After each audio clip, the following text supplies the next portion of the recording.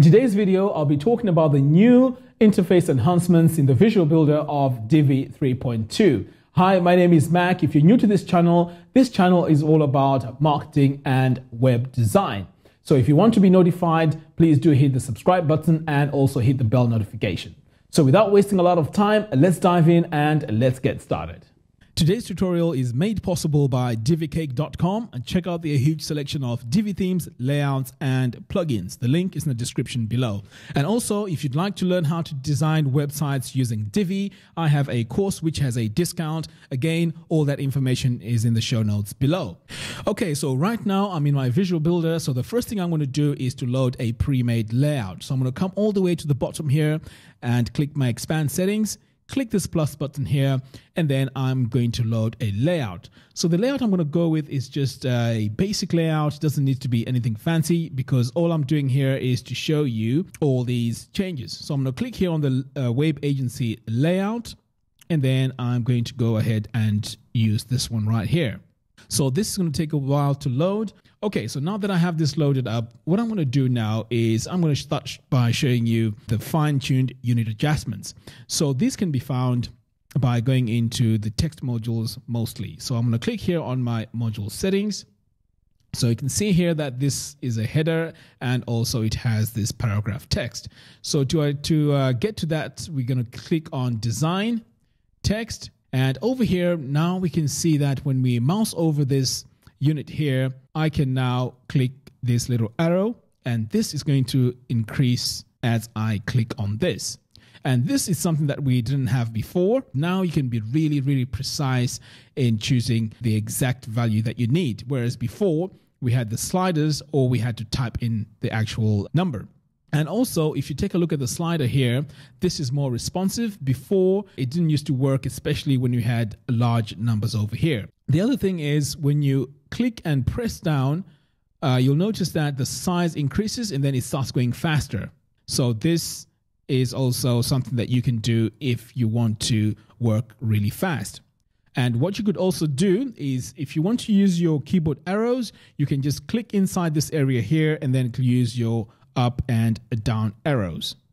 Okay, so this is what I'm doing, the up and down arrows. Okay, so those are the enhancements to the fine-tuned unit adjustments. Okay, so next let's move on to the next update, and this is the gesture-based unit control. So to see this, we have to go into one of these modules. So I'm going to come over here to my module settings, click on design.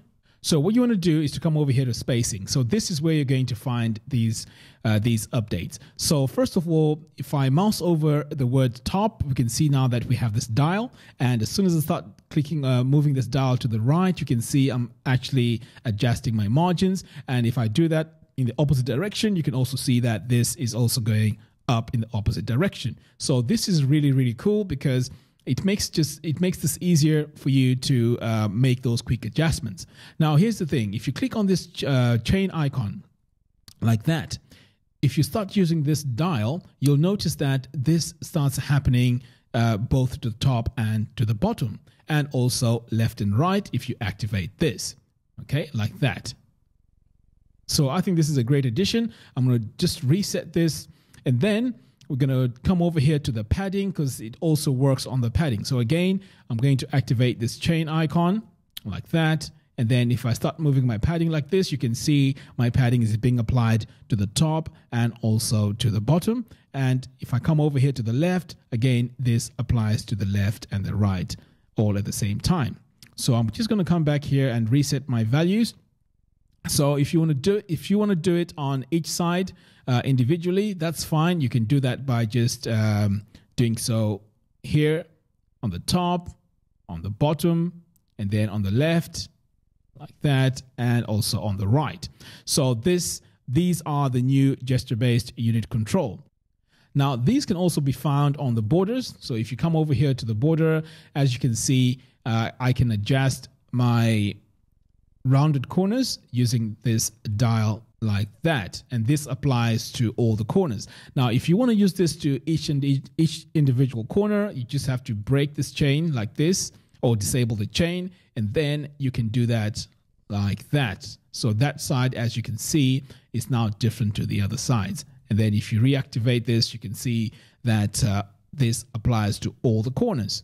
Okay. And then if you want to bring it back to where it was, you can just drag this back like that until you're happy with the size. Okay, let's move on to the next thing, and this is the new improved color picker. So as you can see here, this is we never used to have this before, and this has just made it easier for us to access the color picker. If I want to change my colors here, I can just go in and make my changes to my colors. But before I can go in and demonstrate the color picker, I'd like to say as well that it is a good rule of thumb to first add your colors of your color palettes before you start applying them, because it's going to take you long to every time you want to make a change to a color to go in and paste that color every single time. So ideally, the best workflow is to start by adding your colors initially. So let me show you where you can add those colors. So I'm just going to close this for now, and then I am going to come over here to my dashboard. So I'm going to discard and exit, and then I'm going to come over all the way down here to Divi theme options. And we can see here that this is where we have our default color palette. So if you make changes to this color palette, like for example, here, I'm just adding my colors like that. Click on the next one. Okay, so right now I'm just adding some random colors here, but in your case, you have to use the colors that work with your brand. Okay, so let's say these are my colors. I can just hit save changes, and then that has updated. So now I can go to my pages and make all those changes. So I'm going to come back over here to edit and then go to my Visual Builder. So now let's say I need to make some changes to my colors for my text. I can just click here on this gear icon, and then I can click on design, text, and now we can see we have the updated color palette. So I can now choose my colors. So as you can see here, straight away, I can see what I am choosing. And this is great because this is happening in real time. And this makes it easy for me to make decisions on which colors I can use. Okay, so again, if you want to make changes to your heading text, again, you just come to the heading and the color palette pretty much follows you everywhere you go. So this is a great change. Okay, so if you also come over here to, let's say, the borders, again, like I mentioned, every place that needs a color, the color palette really follows you, which is great. Okay, so I'm just going to close this for now. Right, so the next update is the visual previews for media input. So these are mainly going to apply to videos and images. So let's do that. So I'm going to come over here and create a new section. And then I'm just going to make this 2 columns. So first of all, I'm going to add my video like that. And you'll notice that this goes in straight away in the preview. And I will be talking more about this later on in this video. Right, so let's say I want to add a video from YouTube or Vimeo. So I'm just going to come over here and go to my YouTube channel. So let's say I'm just going to take any random video here. Okay, I'll go with this one here. I'm going to copy the URL. Like that. So I'm going to come back over here and click this gear icon, click on insert from URL. I'm going to paste it, insert into post. So now we can see here that this is the preview that we are talking about. So we can actually see the preview here, and then you can also see it here as it's added onto the page. So let's say you're not using these. Now let's try doing the same thing on images. So if I come over here, click this plus button and add our image module. Again, we can click in here. Let's say we're going to go with this image right here, upload an image. Again, we can see that this image is right here in the preview. So this is actually quite nice because we can see what's going where, and we can also see what image is here before we apply it, which is great. Now let's move on to the next thing, which is the gallery management. I'm going to close this for now, and then we're going to create a new section. Regular section, and we're just going to have a single column. And for this, I'm going to add my gallery module. So let me start off by adding our images. Right, so I'm going to click this plus button here, and I'm just going to add some random images. So I'm going to go with these 4 images.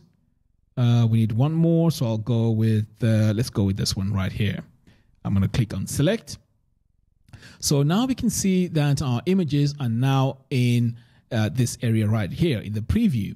And the good thing about this preview is you can actually make your changes right here. You can rearrange things and make sure you have your images wherever you want them. If you want to add more, you can click this plus button here to add more. And also, as I make changes here, this is happening in real time. If you take a look here, we can see that these thumbnails are being moved as I'm changing them here in this preview. So as I mentioned, you can add your more images right here like that. And let's say you want to add say these images like that. Right, so we've just added 4 images. Now, right now they're not showing. So what you need to do here is to add 8, and then you'll notice that all our images will show. Now, I prefer not having this text right here to describe the images, but if this is something that you like, you can go ahead and leave it as it is. But if you want to get rid of that, you can always come here to Elements and then click on Show Title and Caption, set this to No. That just takes away that. Okay, so next thing, if you come over here to design, you can actually go into our borders. Now, using the dial, I can actually add my rounded corners, and you can see here that I've just added the rounded corners to all my images, which is fantastic. And if we do need to add anything here, our color palette is also available. Okay, so that's our gallery. So it makes it easier for you to manage your gallery, make updates to it, and this is a very good workflow. Right, so the next thing I'm going to talk about is the rapid prototyping. Now, what this is all our modules now come in with default content. So let me show you what I mean by that. So if I come over here and let's add a new section over here. So let's say we are starting to build a new page. So if I click on regular, and let me start off with a single row, and I'm going to add an image in this like that. So as soon as I add my image, we notice that we have a default placeholder here, and this is just the area which shows where the image is going to be. So this happens with all our modules. So this is great because this gives you a visual presentation of how the page is going to look as compared to how it was before. So here I can also add let's say these 3 columns, and I can add, let's say, a blurb in this one. So as I add the blurb, you can see here that it comes with content, which I think is very, very good. Okay, so you can still do the usual. You can adjust that. You can copy it. You can drag it to position. And over here, I can click this plus button here, add, let's say, a video. And again, as I've shown you before, this video will come with a preview. So let's say you want to add another section and you want to add more modules. So you can always come in here and let's go with 1/3, 2/3. And let's say on this left one here, you want to add a call to action. So you can just add your call to action like that. And you can see here, it comes with the content added in. If I come over here to the link, this is what adds the button in place. So you can see now the button is in place. And then over here, say you want to add email opt-in. Again, that comes with content already filled in.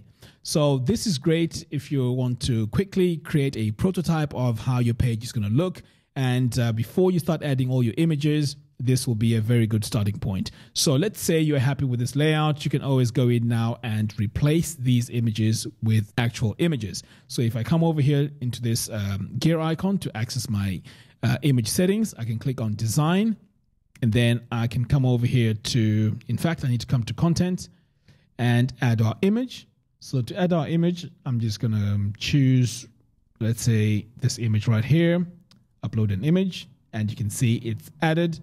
Now, let's say I'm not happy with that. I can just come over here, and because I can see it in the preview, it's very easy for me to make quick changes. So if I click that, now my image is added in. I can then save. And then when it comes to the bottom here, you can always go in and make adjustments to your text.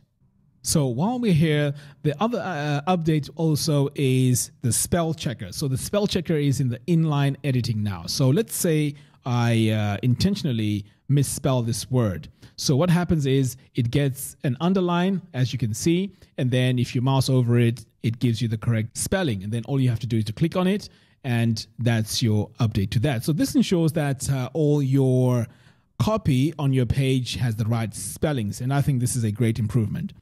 So let's move on to the last item, which is the improved option clarity. So over here, to see this, we need to go into the background. So I'm going to come over here to my section settings, click on background. So before, we never used to have this text which lets you know what this is. All we had was just this bucket. So now it tells us what exactly it is. So if I click here, we can see this is telling us to add a background gradient. And this one is to add a background image. And then this one is to add a background video. Okay, so this is great because now it tells us exactly what it is. So if you're new, this could be quite confusing, but this now has been resolved. Now, the last and final thing is, you know, when I spoke about the rapid prototyping, this may be something that you may not like. So if you want to disable that, all you got to do is to come all the way to the bottom here to expand settings, click on these three little dots here right at the end. And then if you scroll all the way down, you'll notice that add placeholder content to new modules. Right now it's on by default, but you can set it to no. Right now, when you do that, notice the difference. So let's say I need to add a blurb to this. So if I click this plus button here and click on the blurb, you'll notice that no content is added in. And then for this content to start appearing here, you need to start typing over here. So you can see here as I'm typing, now it starts to appear over there.